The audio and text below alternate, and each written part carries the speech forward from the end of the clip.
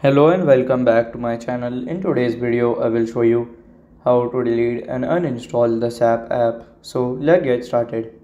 So just press and hold it here, click on this I button and it will open the app info.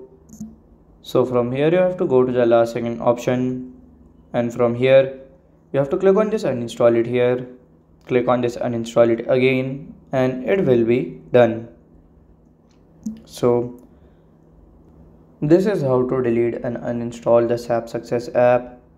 And if you find this video helpful, make sure you like, subscribe and share the video. Thank you for your watching.